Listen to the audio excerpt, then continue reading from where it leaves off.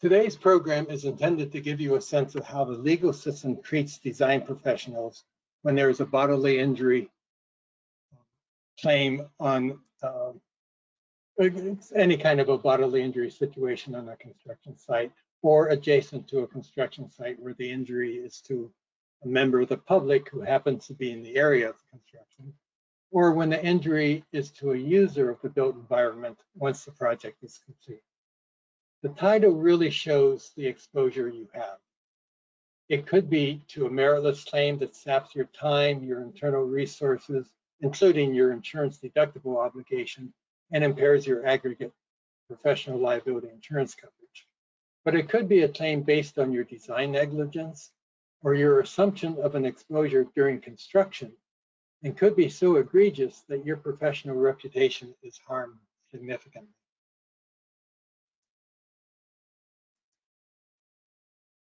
Here are the issues we will address. I want to give you a short history of how design firms have protected themselves in the past and changes in the law or in its interpretation that have caused problems in the exposure of design firms to bodily injury claims. Recent claim statistics show that bodily injury claims, those with physical harm to construction workers and non-workers who are on the construction site and project users, have all increased greatly in frequency and dramatically in severity in recent years. Claims happen. In any year, an average of about 1/4 of all design firms insured by the CNA Professional Liability Insurance Program experience a claim alleging harm from their negligent performance of professional services. While only 1/3 of these claims end up with an insurance payment to rectify harm or to pay for a cost, a loss, or damage, all claims take a design firm's time, affect the firm's profitability, and impairs the firm's reputation. For decades, worker and non-worker bodily injury claims were a small part of the entire range of claims against design firms. Most were defensible, and few ever made it to the adjudication before a jury. That seems to be changing. While part of the increase in claims and settlements or jury awards seem to be due to social inflation or the public's concern that any harm should be remedied at a much greater financial level, there is also a change in how design firms' contracts protect or do not protect them, and in the procedures and documentations for on-site activities that could increase the design firm's exposure. There are basically 3 types of bodily injury claims that occur involving design firms. The first is the injured worker claims. These are usually attempts to reach out for recovery in addition to the workers' comp settlement. In most states, design firms are not put under a workers' comp umbrella such that the contractors or subcontractors' workers' comp coverage would also protect the design firm from any related claim. Because almost universally, the payments under our workers' comp plans are inadequate to cover all injury expenses. Injured workers often use the, if you got a phone, you've got a lawyer, injury law firms that work on a contingency basis. If they can find any possibility of a recovery, these plaintiff firms will bring an action over the workers' comp benefit. There is also an increase in claims from passers-by who are injured because of construction site activities. In most cases, the design firms that are hit with these actions are engineering firms or construction management firms that have a greater site involvement. Where there is an egregious injury, a car that rams a bridge abutment, a bicyclist who was swallowed up by an uncovered excavated area, or a child who was exposed to harmful dust from a construction site, the litigation involves everyone. And because there is no way to prevent a jury trial, the defendants face what could be a very sympathetic jury that is guided by the idea that someone harmed should not simply get remedial expenses, but is entitled to significant compensation. And of course, there are the slip and fall claims, as well as some more dramatic claims brought by users of the facility alleging that they were harmed because of negligent design. First, I want to show you the 3 major sources of exposure. Perhaps the worst is when you sign a contract that includes or implies that you are responsible for safety at the construction site beyond your normal legal liability to protect your staff. But there are licensing laws and ethical requirements that place some level of responsibility on you for injuries. You, as a professional, are supposed to, as your paramount duty, protect health and safety. And that, at times, can extend your obligation on the construction site. And often, firms basically volunteer to assist the contractor, who, because the contractor has been given control of the site, is a party in charge of site safety. They do it by assuming a level of site safety responsibilities that usually exceeds both the contractual obligation that the firm bargained for and a general duty to protect public health and safety. Now, until the mid-1960s, liability usually was based on contractual obligations. In the standard contract, it was to supervise the work of the contractor and gave the design firm the right to stop work of the contractor.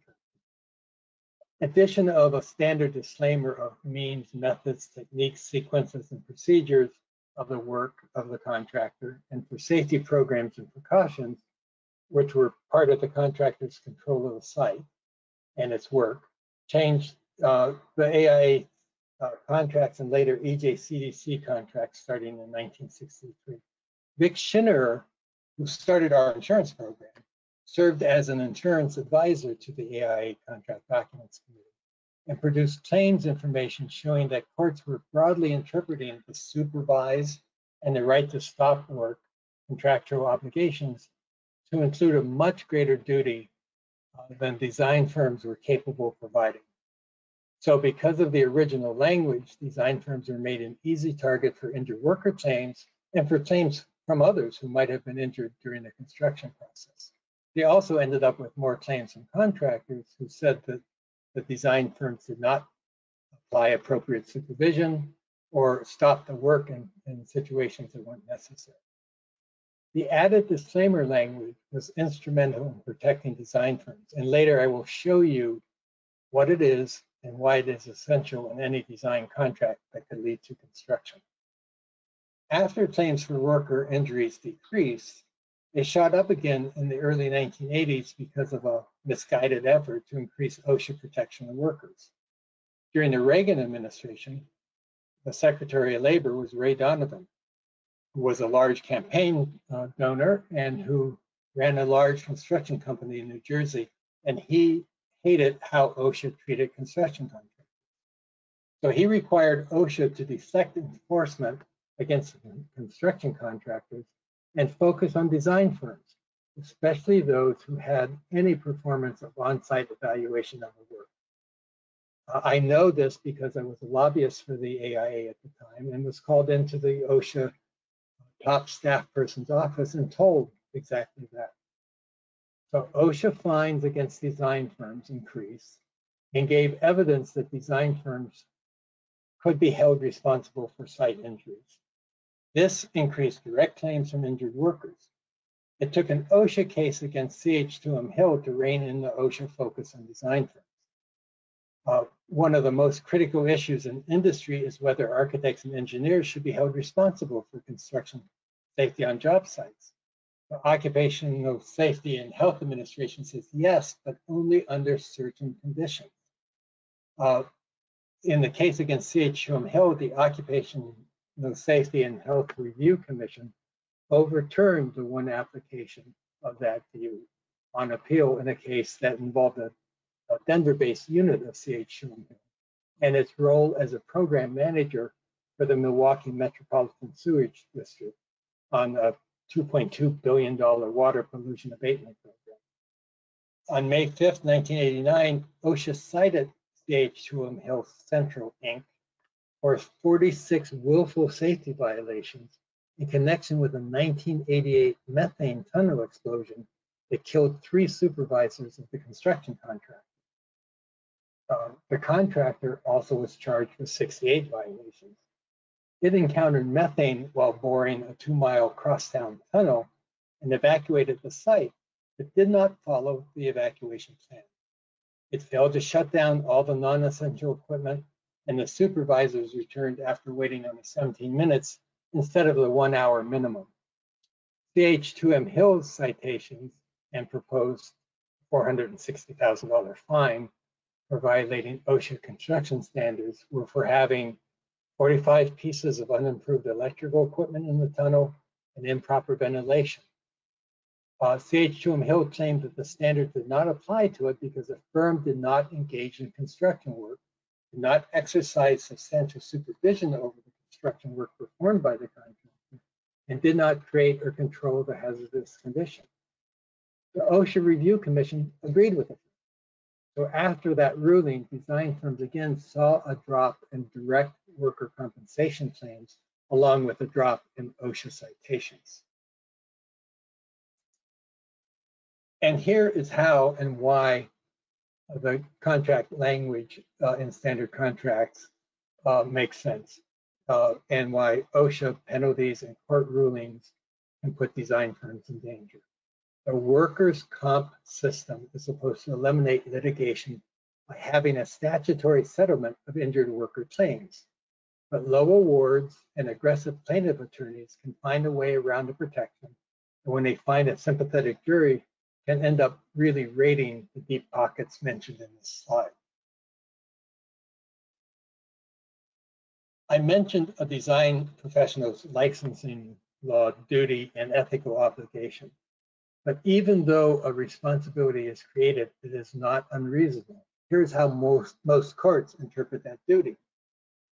It has to be that a risk of injury was foreseeable, meaning it was predictable, that the design professional must have had some element of control based on its relationship with the contractor, that the design professional actually observed and recognized a dangerous situation or condition, so they have actual knowledge of the danger, and that the design professional had a reasonable opportunity to prevent the injury and did not take advantage of that opportunity.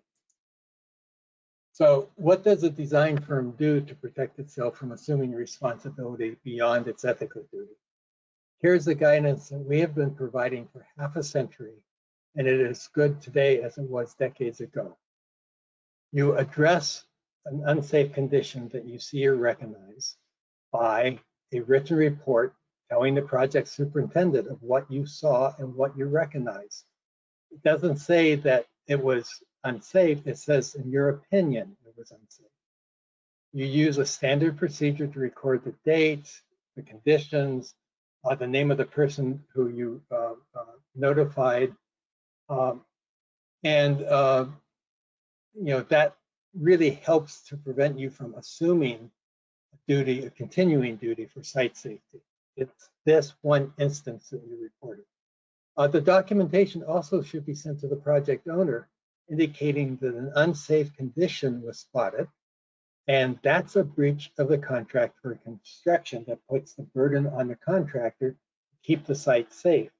If an unsafe condition ends up with a worker injury, it stops the project, it harms the owner. So when you're out there as the eyes and ears of the project owner, you have to report what you see as an unsafe condition. Now, I will show you some examples of how construction sites often treat workers as somewhat expendable and focus on speed and reduce costs in a way that often puts workers at risk. But if you see and recognize a danger, simply documenting it might not be what the law requires you to do. So here are some steps, right? If it's not a clear and present danger, you report it to the person who can remedy the situation. Right? If the danger is more critical or recurring to threaten the safety of adjacent areas, those passers-by, or indicates an inability of the contractor to meet contractual requirements, good sense suggests that you make sure the owner knows about it. The owner still has the power to stop the work, and perhaps to OSHA or government officials, because they will then come out on the site and give their expert opinion and cite any problems that they see. If the danger is imminent, however, prudence and professionalism require immediate action. We'll talk a little bit about that. So what does the court look at if there's an injury and someone comes with an action against the design professional? The court will consider if there's a contractual responsibility for safety, the right or the power of the design firm to control site safety conditions, and the opportunity or capacity to mitigate the risk or avert the harm.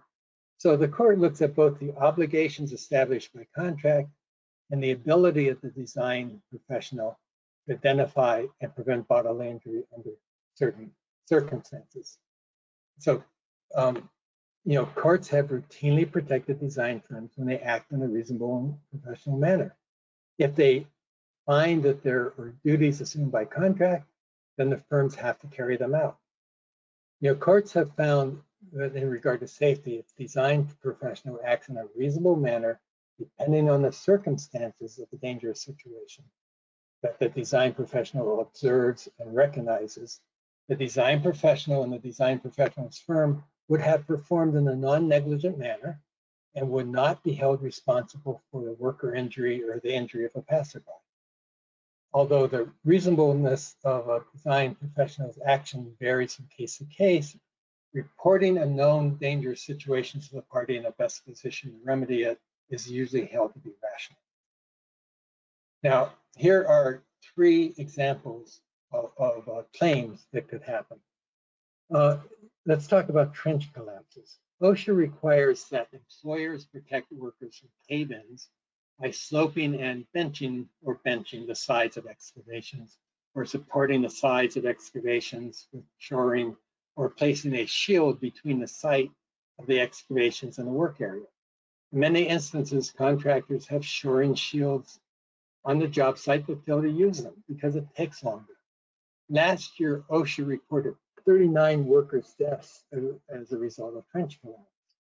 And one of the most egregious was in Texas, where 2 workers were leveling a sewer pipe in a 23-foot deep and only 34-inch wide trench that had vertical walls and no protection system, and that the workers' nearest means of egress was over 130 feet away from where they were working. It had rained the afternoon before, and water had accumulated in the bottom of the excavation, which weakened the trench.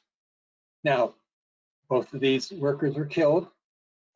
That's separate from the OSHA fine. It was for $250,000+. But think about what if you were on that site and saw that. You probably would have recognized the danger. And that means you would have a duty to your client and to those endangered workers to do something reasonable about it. In that case, telling them to get out of that trench. Right?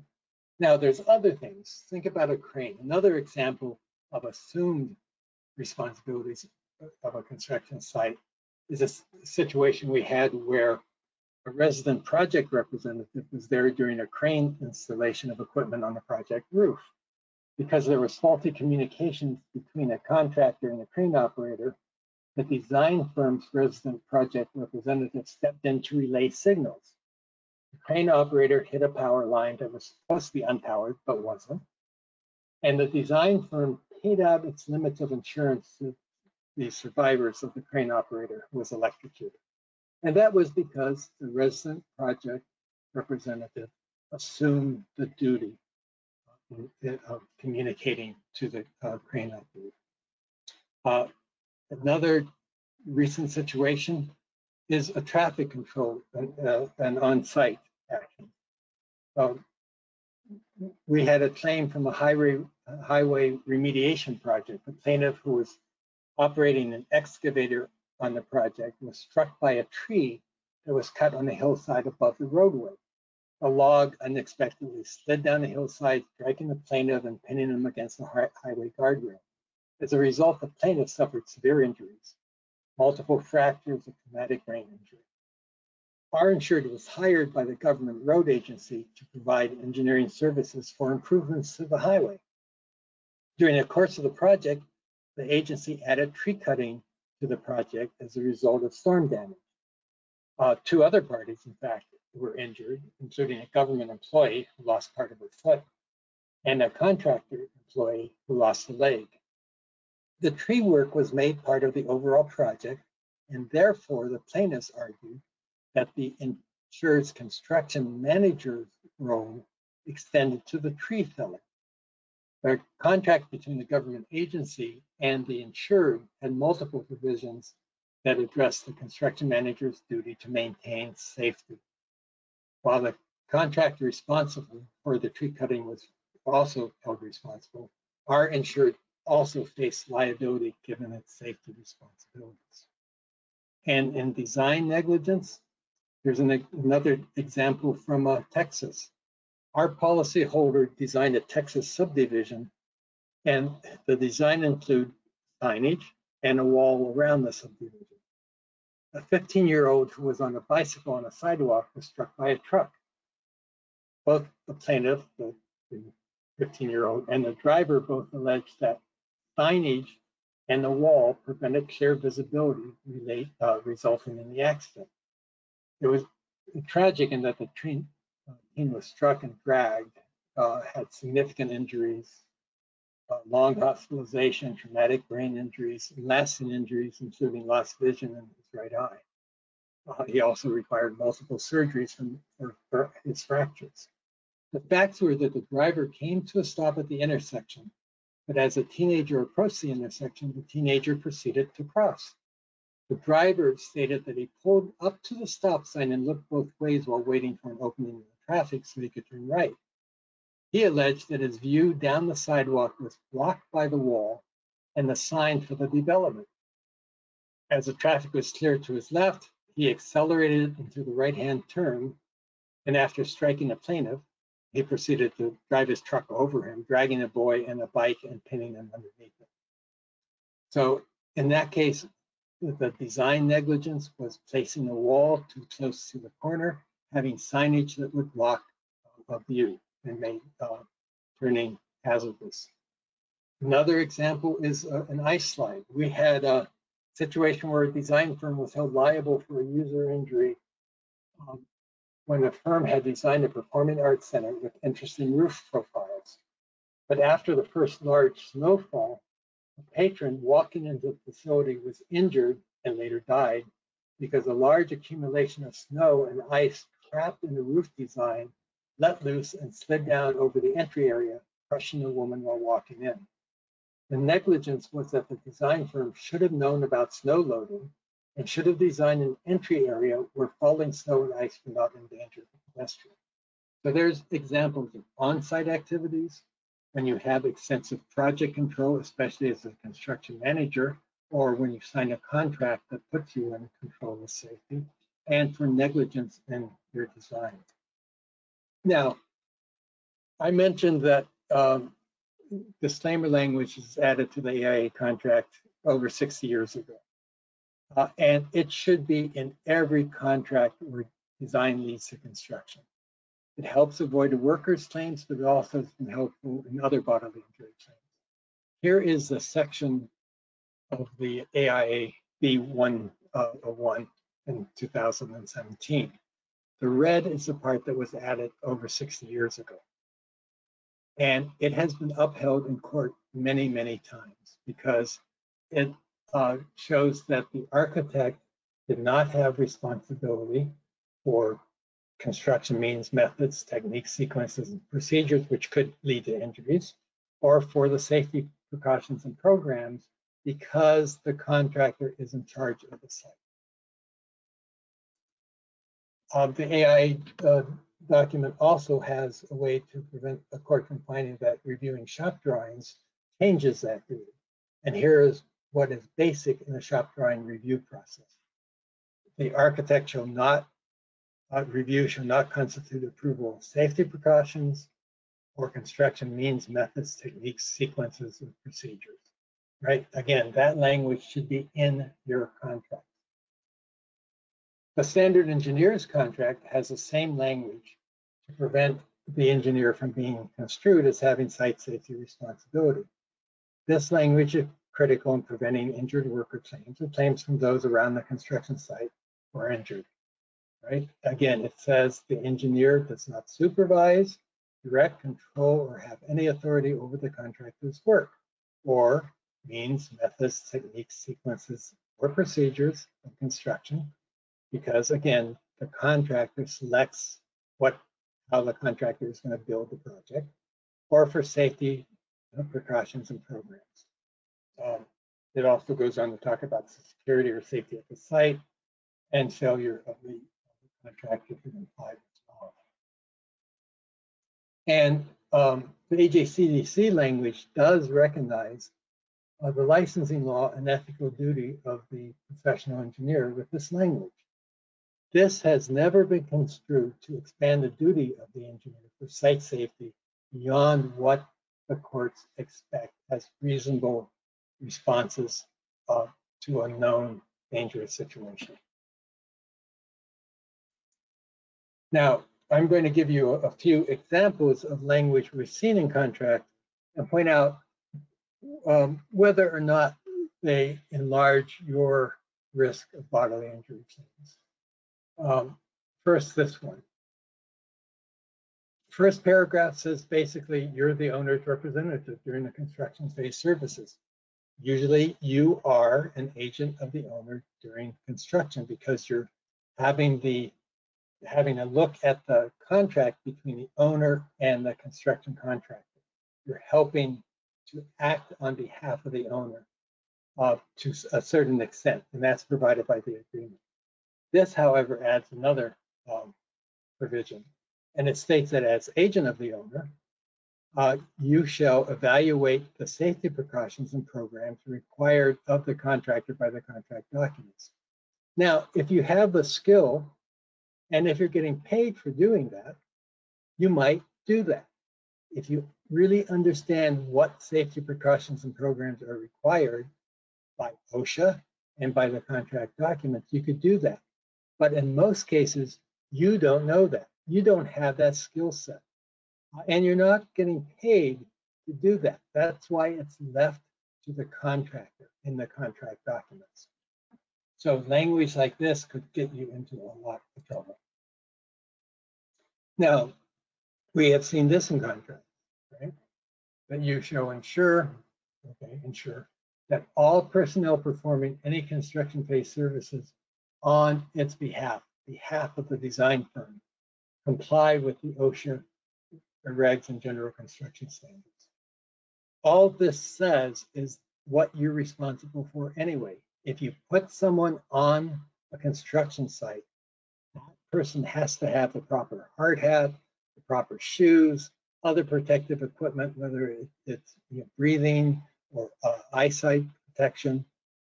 You can't send a person out onto a construction site unprotected, right? You owe that to your employees. And if the contractor has a set of rules for access to the construction site, you have to meet those requirements as well.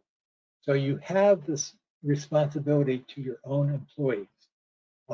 And that is something you cannot disclaim. That is something you have as an employer and that OSHA will hold you to. And if you look at the very end of this, it modifies that construction means, methods, techniques, sequences, or procedures, and safety precautions and programs. But all it does is say, if you observe and you recognize violation of OSHA standards or safety precautions required by the contract documents, you have to report it to the owner. And again, remember, the owner is a party that will lose if that site is shut down, right? The owner is investing a lot in a capital asset, wants that construction to proceed as quickly and safely as possible. So if you have the obligation to report anything you observe as a violation, that's what you would be doing anyway. Okay, and let's look at this one. And this would expand the duty of the design firm beyond what the design firm is capable of, right? Yes, you have to take necessary and desirable precautions for public health and safety as a licensed design professional, but that does not extend to what is here in the orange type, right? This would put you in both responsible and liable for just about any injury or loss on a project, not only injury to people, but damage on a project or losses on the project. So if you see something as broad as this, you have to get it out of your contract, or you're going to be assuming responsibility that you have no control over and that you're not getting paid for. Now, a final reminder. Be concerned if you're designing a project leading to construction. Injury claims are increasing in frequency and severity, and do not sign a contract or assume a contractor's duty in a way that makes you a target, right? So you don't accept contractual language that states or even implies that you have safety obligations for anyone other than your employees. Do not, by your actions, assume responsibility for safety. And courts have held that if you react to an unsafe situation in a reasonable manner, you are not assuming responsibility for safety on the site, right? That one instance is not an assumption of responsibility going forward. So you report any observed and recognized safety inadequacies to the contractor and to your client as part of your duty to the client. And if you recognize an immediate danger to workers, such as in that trench, and you have the ability to do something about it, like telling them to get out of the trench, carry out your professional duty, and then you follow up with notices to the contractor in your case.